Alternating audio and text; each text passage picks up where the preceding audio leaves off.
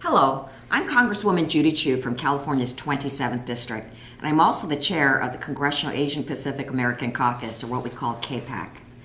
I'm so sorry that I can't be with you in person today, but let me just say what an honor it is to stand in solidarity with all of you for your second annual Hepatitis on the Hill event.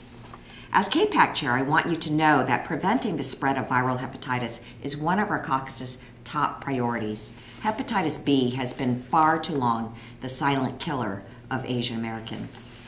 While we make up 6% of the population, we account for more than 50% of hepatitis B cases, and the hand of hepatitis C is not too far behind.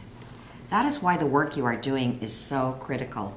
It's more important than ever to make sure that those who are susceptible to this disease get tested.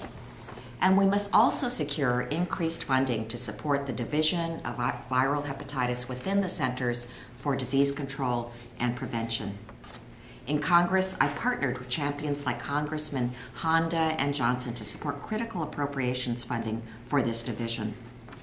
So thank you all for all that you're doing to raise awareness on this issue and eradicate this disease. Together, we can put these silent killers to rest.